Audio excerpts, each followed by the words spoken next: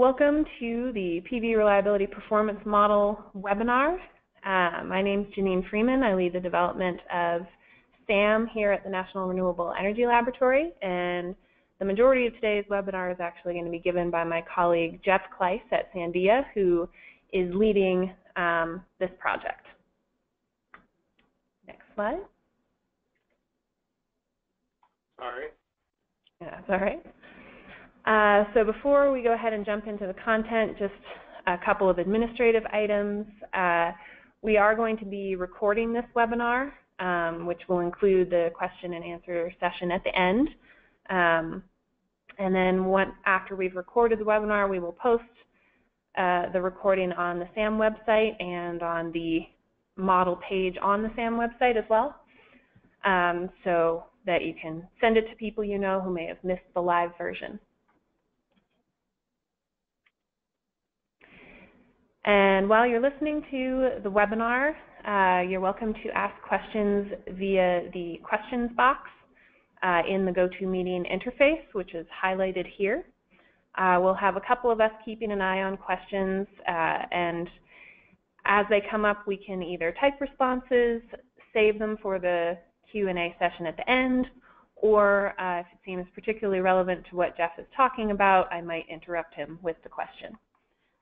You can also click the raise your hand button in the GoToMeeting interface, and at the end we can unmute phone lines so that you can ask your question live.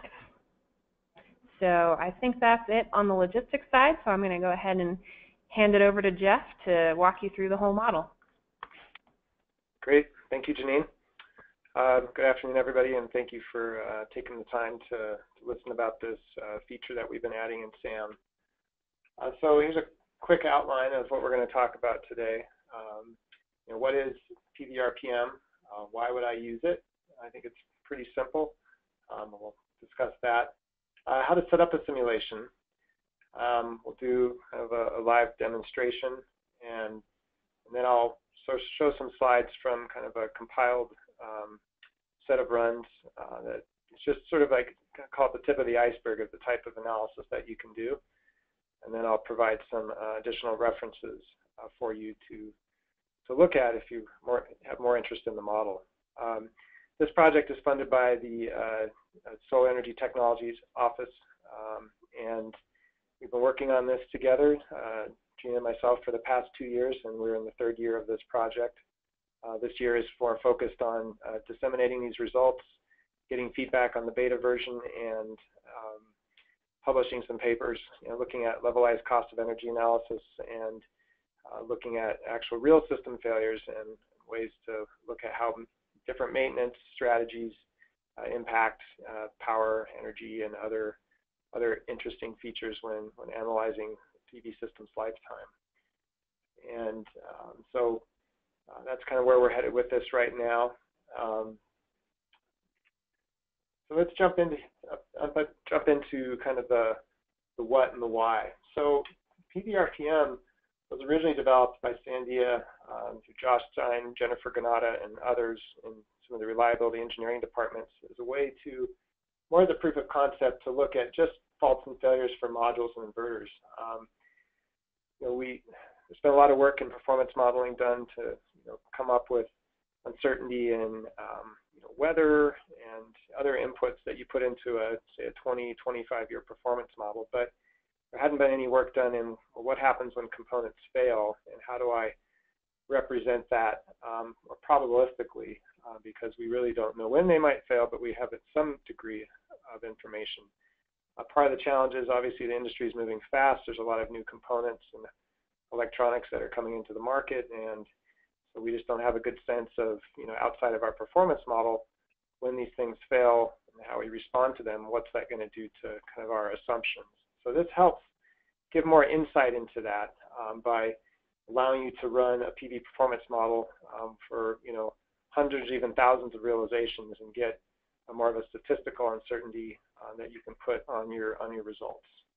The original version was done in GoldSim as a player version, but it's very limited in the different types of configurations. So we made a concerted effort to take the algorithm, move it into SAM, as SAM already has Sandia's Latin hypercube sampling code, so we could easily port that over and be able to run SAM stochastically to get similar results.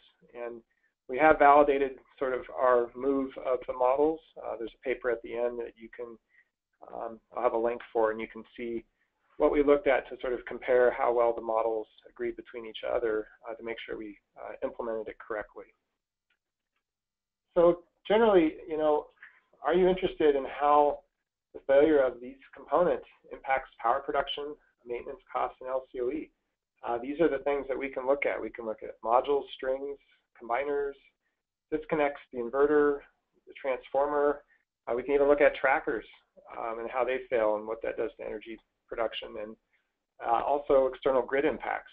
So there's a lot of things that you can analyze either as a whole or as individual pieces.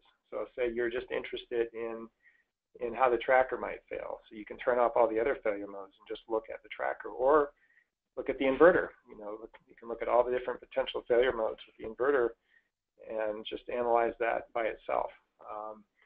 So there's a lot that you can do with this to answer the different questions that you might be looking to answer. So how do we set up a simulation? So some of you may have already done this, but here's the website for where you actually get the files to run this. Now, this isn't a feature that's in SAM in its user interface. It's actually a feature that runs within the LK scripting language. And so if you're, haven't worked in that scripting language before, I highly recommend you look at some of the other webinars in the SAM series and make sure that you become familiar with how that works so that you feel comfortable running this. But there's also a very good beta user manual that comes with this code. So when you download this, essentially you click on this zip file, make sure you actually extract the files, don't just open them, extract them to the location you want. And so you'll get a folder over here on the right that says PVRPM beta. And then when you open that folder, you'll see that there are 5 files associated with it. 2 of them are LK scripts. One of them is an Excel file called confidence interval. The other is the beta instructions, and then there's the actual example that we're going to go through today. Now, what I'm showing here on the very bottom here are the results.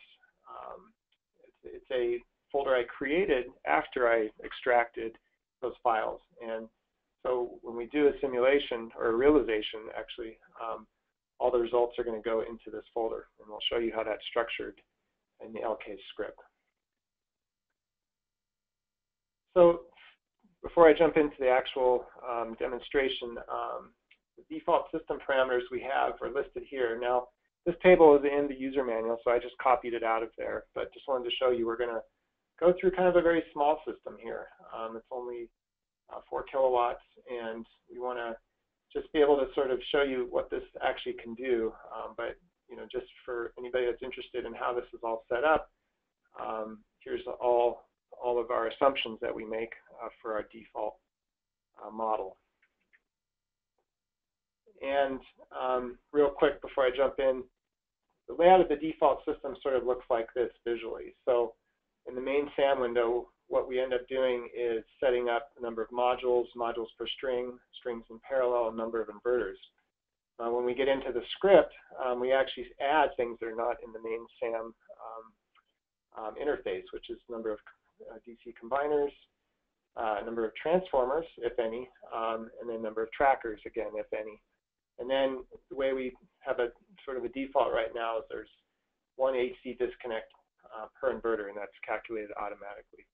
Now, it's important to note here that these layouts have to be pretty symmetrical, I guess, in the sense that we can't have portions of modules or combiners where I've got one string that might have an extra module here, or things like that. Things need to be pretty symmetric here to work properly. So if you have a very complex commercial rooftop that has different inverter sizes and different modules per string, you can't do that as one single model. You'd have to actually model those power blocks separately. So So that is a limitation, but based on the fact that this is a bottom-up model, this is how we make it work right now.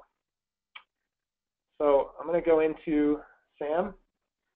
So it's important that when you run this, that you actually essentially are running this through the most recent version of SAM. And so I think, if you'll find out if you're not, but based on the release, I think there's a major release a while back that sort of allows you to run PV RPM. So make sure you're running the correct version of SAM when you do this. So I'm going to open a project file and go to sample small project.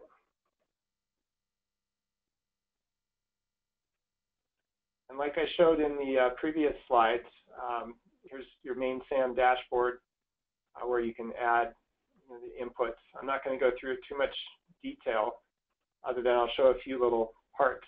It's important that when you do the system sizing, and this is the default in the model, but specify modules and inverters. So we need to actually specify the way this is laid out rather than just the default array size, because it's important that this passes through into the LK script.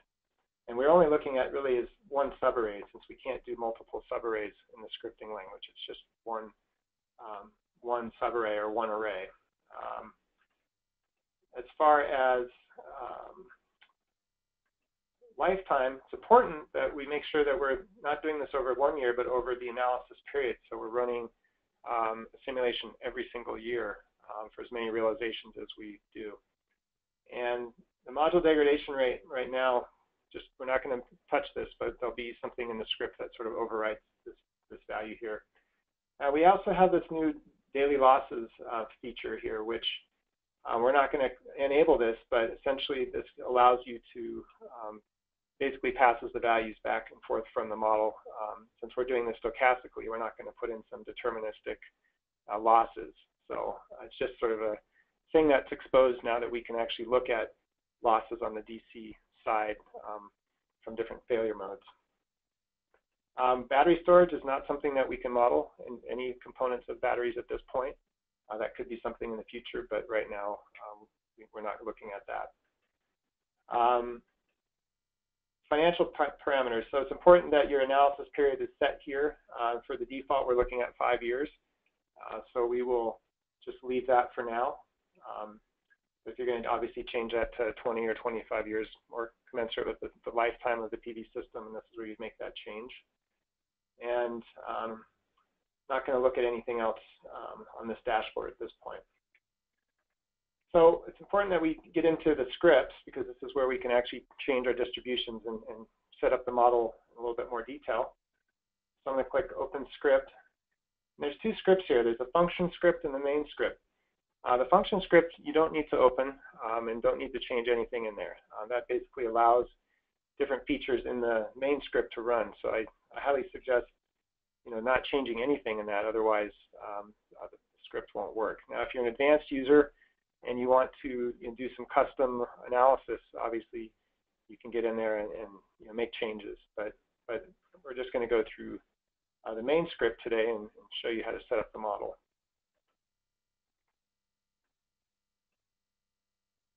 So there's a lot of language in the beginning here just about copyright. This is considered open source, so we're allowing people to obviously look at it, see how it works, change it, use it in other software if you want. Just make sure you attribute Sandia and NREL when you do that. So let's go in here kind of line by line and take a look at what we need to do to set up the model.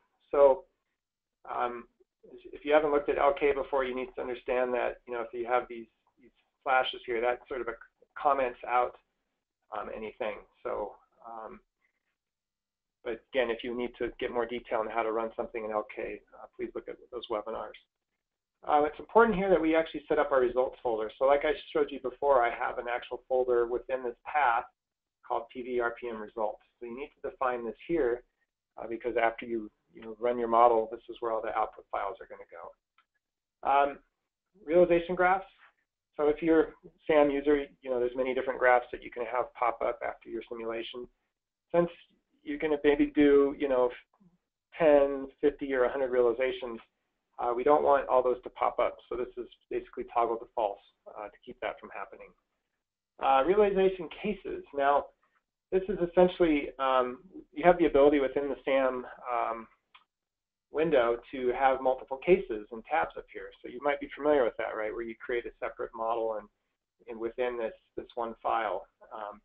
So when you run this model, you can get up to 10 cases that show up here. But essentially, we're going to be more interested in some of the output files. So, some people might want to look at the difference between maybe two realizations, but in reality, we can't add 100 cases to this dashboard because it's just going to create problems. So if you want to look at that, you can choose up to 10. There'll be a base case that's added as well as the others. But I highly recommend just, not really focusing on that, but that is something that you can look at if you want. Like I showed in that previous other slide, this is where you set up your number of combiners, transformers, and trackers. And there'll be error modes that show up if you don't submit things properly. So make sure that you've thought about your layout first in terms of, how many how many combiners and transformers are going to fit into your system. And even if you don't look at trackers here, you can, just leave this as two. We'll show you how that works later. There's financial inputs. So we can look at sort of the maintenance costs associated with some of the way that we do these repairs. And at this point here, you can actually add some information about your labor rate and inflation over time, since you'd be running this for, potentially 20, 25, or 30 years. Tracker failure. There's a good description here in the user manual about what this is. There's two cases. There's a sort of a worst case where the tracker fails at its rotation limits, either in the morning or in the evening, or at stow. And so in this case, calling worst case tracker false means that you're using sort of the better case where the tracker would basically fail with the modules facing straight up to the sky. So you'd actually get maybe more diffuse horizontal irradiance on a day where it failed in that sense than if it failed at its rotation limit. I'm not going to get into the detail here about that, so please look at the user manual and you can get some more information in how that works. So let's jump over to the realizations to be run. So you have to have at least 2 realizations, and essentially in our case we've got a 5-year simulation and we're going to run it 3 times. This is exceedance probability value. You're probably used to this when looking at SAM. I'm not going to get into this. I'm going to focus more on our confidence interval. So typically, if you're going to run something that's, if you say you want a 95% confidence interval, if you're sampling from a distribution, especially one that's not normal, you're going to want to run at least 100 realizations. And in order to be able to run a confidence interval of at least 95%, you're going to want to do 100. So in this case, we're just going to throw it in as 60, and then just do 3 realizations as an example. But look into that a little bit more if you're interested in some of the reasons why you'd want to have so many realizations, especially if you have non-normal distributions. And I just wanted to point that out. Now, based on the way that we're calculating this, there's an Excel file that SAM needs to access. Make sure that you actually put the path in there and include the name of the file. And the file is already there. It's called confidence interval, but the path has to be in there so it can access it and do a different calculation outside of SAM. So that's how we have it currently set up. And if you have any questions about that later, we can talk offline. So let's move into the more interesting part. So how do you actually set up the distributions for your model? So like I mentioned before, you can look at modules, strings, combiners, inverters, and so on. But this is where you really decide how you're going to model this. And so what you can do here, if you want to actually look at how these fail, like if I want to look at just modules, I would say, yes, modules can fail, and then I'd go through all these other ones and then just set these to false, so that I'm just focusing on modules. In our test case here, we're going to keep them all on so we can see the results of the outputs. And then repair. There's a repair mode that's associated with that. You can actually turn off the repair mode so that the component can only fail and it's not repaired during the entire simulation period. So you can toggle that true or false here. We've also added the ability to look at warranties. Now, what the warranty does is essentially it creates a time so that if there's a failure up to that point, any labor associated with repairing that is not counted. And then after that period, then the labor is counted. We don't have an input for the actual component cost. That could be worked in on the same main SAM dashboard and other costs, but this sort of just gives you a sense of some of the labor functions that you might incur based on different scenarios on how you might decide to repair or wait for another 6 months. So it gives you some interesting cost metrics you can roll up at the end. And then the nice thing about this is you can look at one failure or you can look at multiple failure modes. In this example, we're just these examples don't necessarily represent real distributions, just examples, but in this case we have 2 different failure modes and then we have 1 repair mode. Now basically the 0 here represents the 0 and the 1, and if you were to keep adding this on 2, 3, 4, you could have 50 failure modes if you wanted, and then you could have just 1 repair mode based on that, or you could match 1 for 1 the failure mode with the repair mode. I'd say maybe in the inverter space that's probably what people like to do. Some inverter failures would be automatically reset or reset remotely. Other ones you might have to send a tech out for right away. Other ones you might want to wait for a couple weeks. So you can sort of define how you want to respond to that probabilistically with these different ways of mixing and matching failure and repair modes. And then you can look at degradation here. For our example, I have this 20% per year degradation. We're just doing this as an accelerated example, just to sort of show behavior. In reality, you'd set something more realistic, like 0.5% per year. So you can actually change that here as well. And the way these distributions work is you actually pick the type of distribution, and I'll go to another slide to show you what types we have. These are the distributions that are already available in SAM. So some of you might have used some of these features for other analyses, but these are sort of the parameters that go along with each distribution and a little description about them. In the user manual, if you have questions about why you would use a certain distribution, we have a whole appendix that goes into why I would want to use an exponential over a Weibull based on the type of failure mode. So some of that, if you're running systems and you know a little bit about reliability or electronics, you might understand if things fail a certain way, they follow a certain distribution. There's some projects that I'm working on with NREL in a different area that's actually publishing different types of failure modes for inverters and other components. So we'll be publishing other information later that you could use to run models or sort of compare against your own data. And so you can actually take your own failure data and come up with your own distribution. So I'm not going to get into that in too much detail now. We can talk about that later, but I'm just going to try to show you how we can set these up using these types of data. So let's get back into here. So we've kind of gone over everything. I guess let me go real quick. So in this case, we have a normal distribution, and it's important that in SAM we're doing these things daily. So when you characterize your failure distributions, you want to make sure that your raw data you're looking at is in days. You can't just do something in hours and convert it to days later. It just won't work properly. So make sure when you're characterizing your data and actually developing either time to failure or time to repair estimates to develop distributions, make sure that you're using days initially, and then it'll work properly. So we have strings here, and again, we're just using different distributions to kind of show you examples of how this will work. Combiners, in these cases, we're only doing one failure and one repair distribution.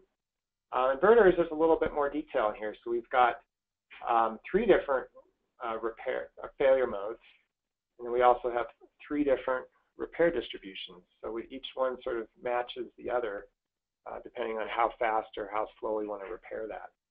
I'm not going to get into this cost piece, but there's a different way. You can look at costs based on inverter size. So again, look at the user manual for more descriptions there. AC disconnect, transformer, and in grid. And so in the grid area, you can actually model how things that happen in the grid prevent you from exporting energy. And so if you have a good sense of you're having a lot of recloser issues, or there's lightning events impacting the distribution system somewhere, and it keeps the grid keeps shutting you down, you can actually take that data and do a triangular distribution or a Poisson or something like that, and sort of represent sort of those types of effects in the grid area. You can even take different general environmental effects like lightning and attribute that to like inverters. So there are other types of ways, failure modes, that you can use to, depending on what you're affecting, if you're affecting the entire grid or if you're affecting just the modules or just the inverters. Trackers. So we're not doing a tracker simulation here. We're just doing fixed tilt, but wanted to show you there's a couple ways to comment things out. In this case, we've used the comment feature to bracket these lines of code. You don't necessarily have to do that. You can just say can fail false, and that'll also turn off the tracker mode. So there's a couple different ways you can work within here to comment things out. If you're not familiar with working with LK, I would just suggest using the toggles here for can fail and can repair as a way to just turn that section off. So I've gone through pretty much all of the stuff before we actually run it. I don't know if there's any quick questions people have before we actually do a quick run.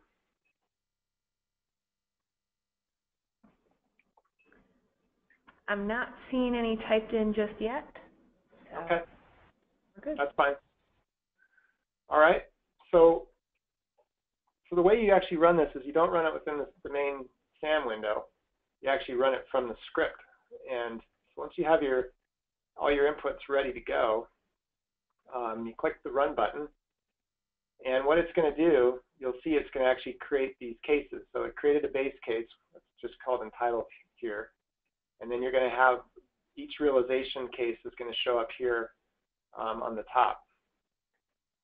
Now what's happening down here on the left, bottom left of the LK script, is it's kind of summarizing some of the failures that you're seeing and some of the costs.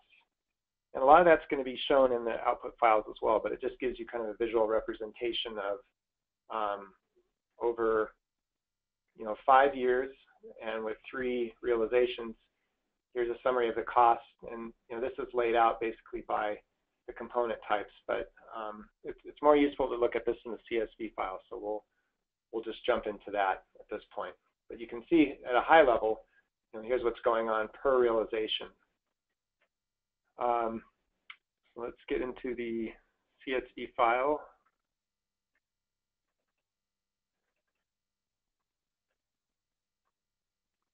So since I pre-created that results folder, I'm going to open that up. And you can see here there's 5 files that come out per realization. Now per simulation. Now it's important to know that if you're going to run this again, it's going to overwrite these CSV files. So you need to either rename them or copy them and paste them somewhere else if you want to keep those results between simulations. So the first thing I'm going to do is open the summary results CSV file, and we'll kind of go through that and show you what's in there. I'm going to expand the headers just so you can see them. So what we have here is we have a base case here, which is basically just your general SAM run with no failures. And so that's why you're seeing these null values here, because we're really trying to count up failures in energy production, which will have values further on down here. And then each realization is going to show up as a new row. So if I had 100 realizations, then it would basically populate 100 rows through here, and then it would basically, all my summary statistics are going to occur under that. The summary statistics we have include the min, max, mean, median, the standard deviation of the mean, and then this is our confidence interval that we chose around the mean, and then our exceedance probability value. And what we've included here, we've got our LCOE. We also have our module failures. Remember when we set that up, there were 2 different module failures. And so we can actually look at that by that type of failure, and then it also rolls it up into a total. We've also included a mean time between failure, but I would just caution you about using that. You have to understand if you're not in a constant failure rate scenario, that a mean time between failure might not really mean anything. And so if you really say, if you're understanding reliability statistics and you're in that sort of bathtub part of the curve where you have constant failure modes where things aren't defective and aren't nearing the end of their lifetime, then this might be a useful metric. But if you're not in that phase and you don't really know, I just highly recommend about not using that. But please do some research into that to get an understanding of some of the assumptions and of how to interpret that properly. We also have an availability metric here for that specific component. So that's just the modules that we're looking at for the availability. That's a time-based availability. And then we can move on to string. In this case, we only have string total failures because we didn't define multiple string failure modes. If we did, we'd see this, failure type 0, 1, 2 through n, depending on how many failure modes we wanted to look at. Moving over, we've got combiners, and then inverter. Remember, we had 3 different inverter failure modes, and then that's also summed up to here as well. And then inverter availability. Now, inverter availability is sort of something that's a common metric that people see, and availability guarantees or performance guarantees. And so this is sort of a number that a lot of people are interested in because it gives you a sense of that uptime. But the nice thing about this is we can look at that same metric on different levels of components. And we have our disconnect, transformer, and grid. And then we have some energy metrics. So this is our base run here, and then these are our 3 realizations. And this is year 1 because we did a 5-year simulation all the way through year 5. And then we have a cumulative value, which basically is cumulative value up through year 5 of these values here on the left. And then at the far end, we have some DC energy values. So you can sort of see based on module, string, and combiner failures, what's happening up to the point of the inverter in terms of your energy production and then potential losses if you compare that to your base case. So that's what you would get in the summary results file. Let's move on to yearly cost by component.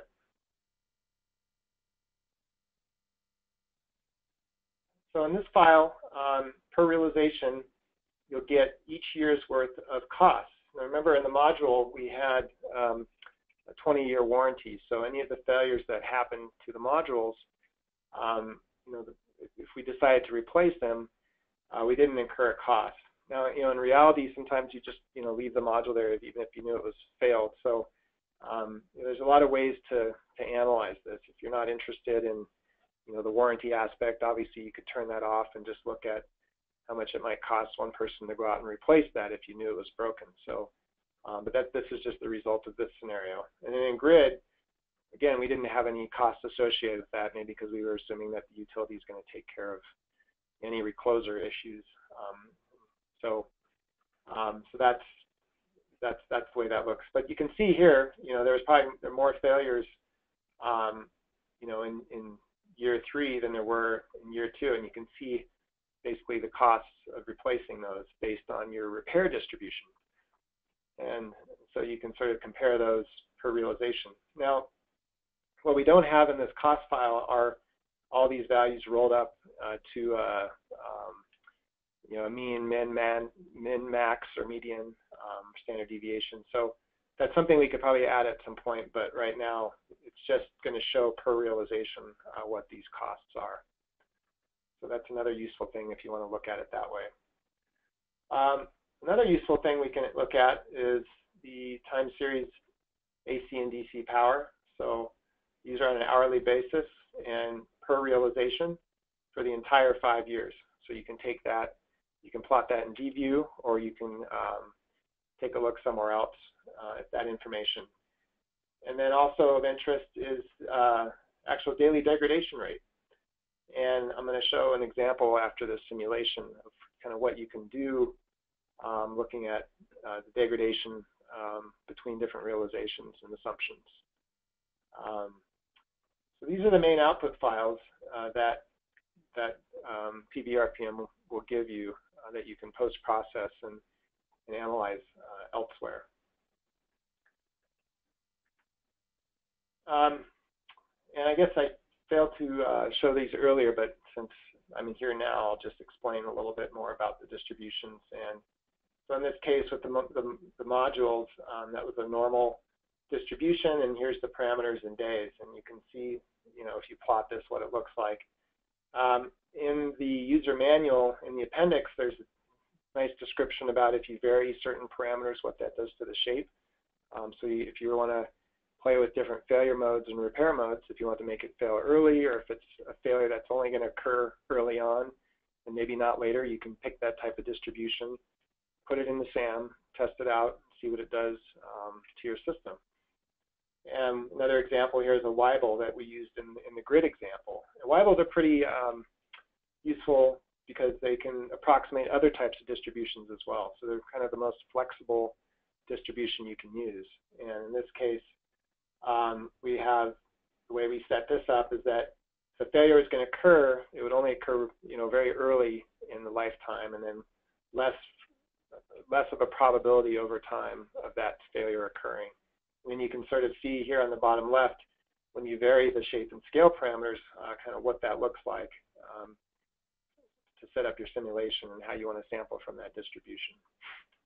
So those are some examples there. Went through the demonstration. So analyzing results. So there's a lot of things you can do with this. One thing I thought that would be interesting is to focus on maybe what happens to degradation rates when you start replacing modules. So what I did here is we use that accelerated 20% degradation rate, which is obviously unrealistic, but the point here is just to sort of look at behavior and see what you can glean from that. I did 100 realizations over the same 5-year time period, and what I did is I plotted all the realizations just in Excel really quickly, and then I actually calculated the mean of those, as well as the 95% confidence interval, which is represented by these dashes. And these are 24 modules in this system, and there's 2 different types of failure distributions, a normal and an exponential. But what's important here is what I'm doing is I'm actually varying the repair distribution. So my repair distribution, I had a mean of 60 days and standard deviation of 20.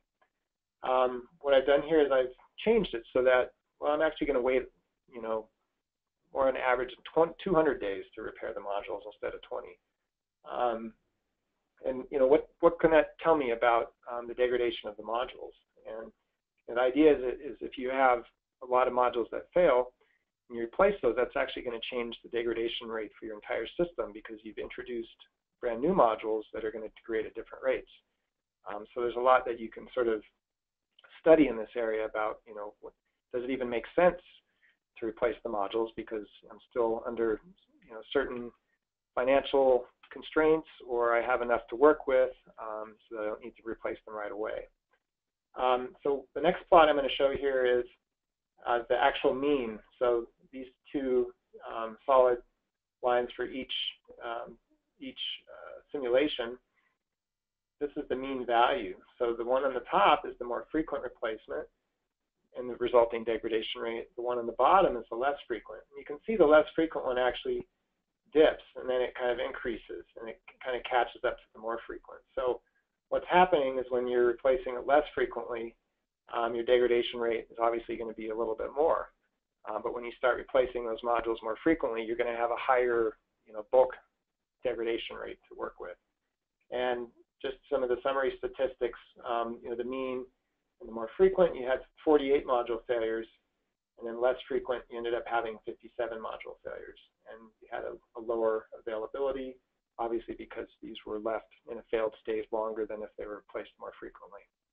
But there's a lot of different behaviors you can study in this. This is only looking at 5 years, not 25 years. You could extend this out under lots of different replacement scenarios.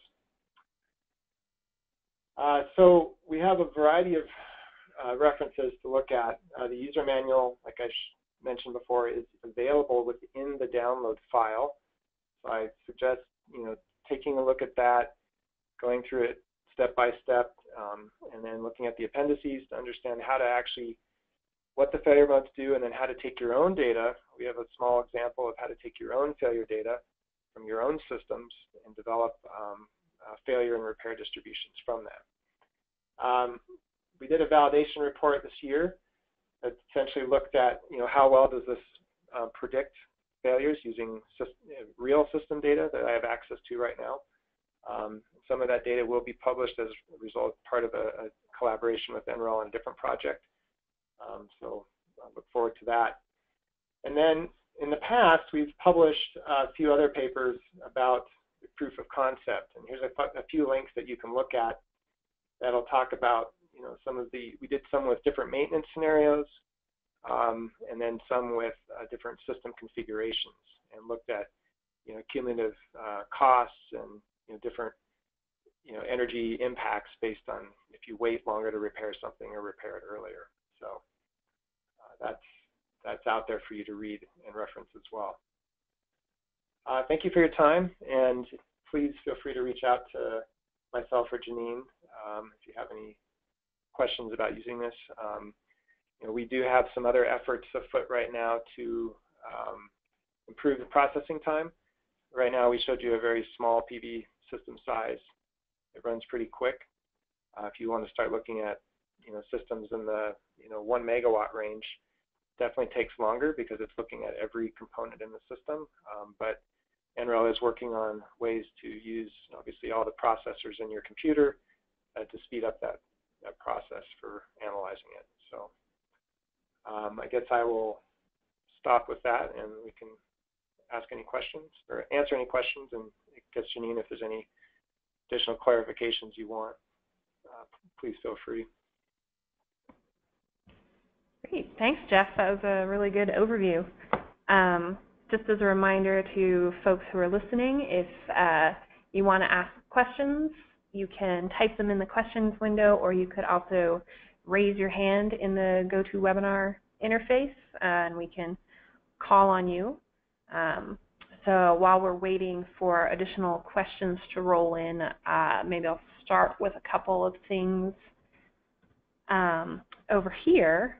One question is how to get the input distributions for the LK scripts. So the ones that we're using in this example are ones that we've used from sort of past examples in PVRPM. So they're kind of dummy distributions. But we are, like I mentioned before, in the process of publishing actual distributions from real systems in the US. And a lot of that's on power electronics, inverters and other components. But we do have some on trackers and a little bit on modules as well. So I don't have that to share with you right away, but we will have that to share pretty soon within this month. So you can see sort of what types of distributions we develop for different system sizes and go from there. But one thing you can do is just basically play around with the different distribution types and make some assumptions about module failures if you think they're going to fail after 15 years, look at these different distributions and come up with a mean that sort of matches that, and then an intensity for your standard deviation, and then see if that matches what you're seeing with your own system. And again, the end of the appendix goes into detail about how you would take your own failure data, right? The time it fails and then the time you've created it in relation to the time that it's been commissioned, so you can come up with your own repair distributions.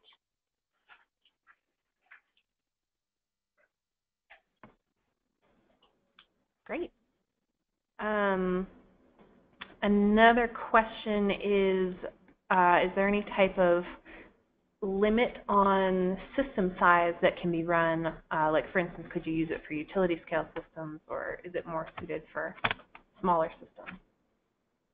You could use it for up to utility scale. I mean, I was looking at 5 and 10 megawatt systems, doing some of the validation. It would take a little while to run these, and so we're, like I mentioned before, working on the parallelization to speed that up. But if you have time to let it run, it can do large systems as well. I mean, we haven't tried it on anything over 20 megawatts or 50 megawatts at this point.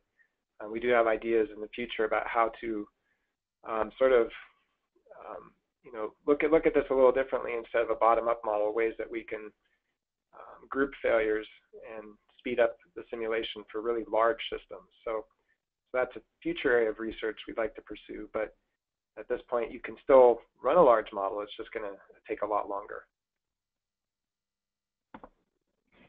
And just to tack on to that with the parallelization efforts, one of our developers on the SAM team, Steve, is doing a really great job of enabling that in LK scripting.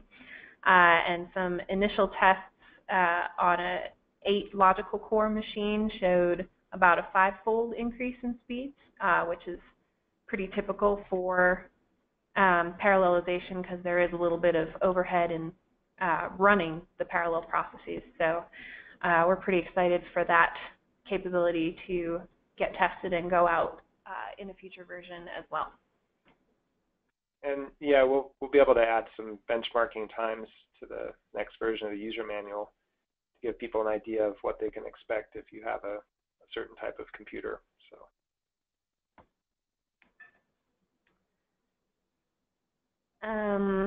there's one question on sort of looking at the typical bathtub curve for failures, how you might go about representing that in PVRPM? Yeah, so what I can do here is, actually I'll go back to the script. So, so say here for inverters, we've got 3 different failure modes, and you can actually take, these are just labels where we have, routine, component, or catastrophic. You can put whatever you want there. But what you would do is, you would take your first distribution, and you could use one like the Weibull or an exponential where you've got the failure actually occurring pretty early on. And if it doesn't happen early, it's not going to happen. The probability is going to decrease. That would sort of be the left side of your bathtub curve. And then your next failure mode would be something that represents more of a constant failure rate, which you could represent through either an exponential or log normal failure rate. So that's, you could define your constant failure rate mode there. And then your your late stage, or the right side of the bathtub curve, that could be your third failure mode, and then you'd come up with a distribution that's more right skewed, so that it's not going to happen early on at all, but it definitely represents a wear out event where you're getting close to the end of that component's lifetime, and the probabilities start increasing. And so by putting all 3 of those into here, then you've sort of developed that bathtub curve where they essentially overlap. So as it runs through it, it'll probably ignore the third and the second one because the probabilities are a lot lower, but then potentially sample from the first one if you think that you've got a component that maybe hasn't been tested very well in the field, and it's brand new from the manufacturer, and so there's a good chance that you're going to be the guinea pig out there testing it. We've heard that from certain types of components on PV systems that happens frequently. So you could model that, and then as time goes on, you're going to end up getting more failures sampled from that middle distribution that you've created. Based on how that's set up, the probabilities increase more in the middle of the lifetime, and then as you get closer to 20 or 25 years, probabilities are higher. You're going to start sampling from the third distribution. So that's how you would sort of represent those pieces of the bathtub curve.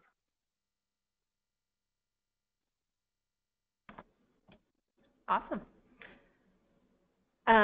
We also had a question in the room if we have any ideas on maybe some example use cases or people we've talked to, what types of questions they're using this model to answer or interested in using the model to answer.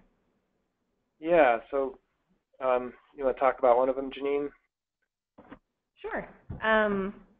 So we've talked with a tracker manufacturer who is looking at using this model to sort of compare different types of tracking technologies. So if you have one tracker that drives a lot more PV modules, so that when it fails, it's taking out a bigger portion of the system, but they focus more on the reliability so it doesn't fail as often, versus several different trackers that might fail more often but don't take out as much of the system when they do fail.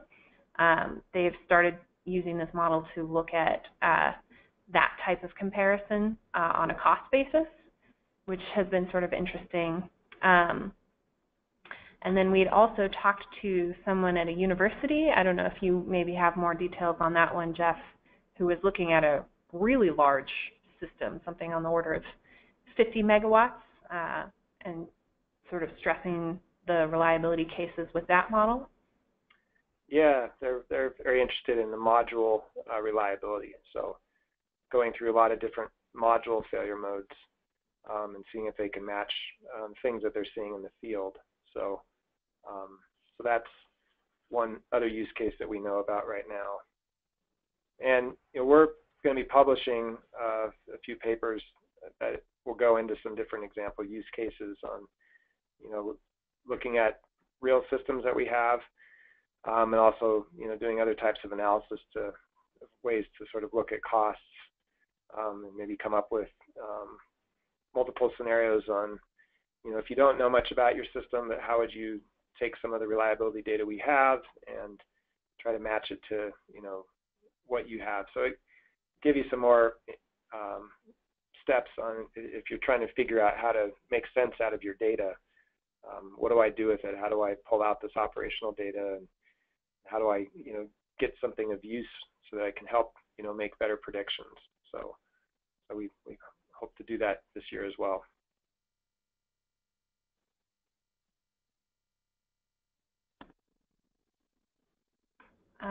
Great. We're sort of winding down on the questions, so maybe give people another minute to ask any last minute things that are burning in their heads there. And I don't know, Jeff, if there are any future plans. I know you mentioned sort of throughout some of the things we're planning to do with it, but any ideas or anything that we welcome feedback on? Yeah, I mean, I think, it'd be great if those that have listened today could, go through it, play with it, and see if there's additional output metrics that, might be of interest to you. We've sort of taken our look at it based on what was done in the proof of concept, but there are many ways to sort of analyze the resulting reliability or other impacts to the system. And if you feel that there's something impactful that we could put into SAM, or improve the way it's being structured, we're definitely open to those suggestions.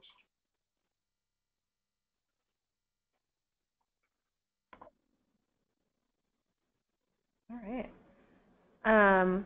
Looks like We don't have any further questions, so thank you, Jeff, for going through so many of the details in this model. It's certainly complex, but in my opinion, that's what makes it the most useful and flexible to answer a lot of questions, is all of those different knobs that you can turn.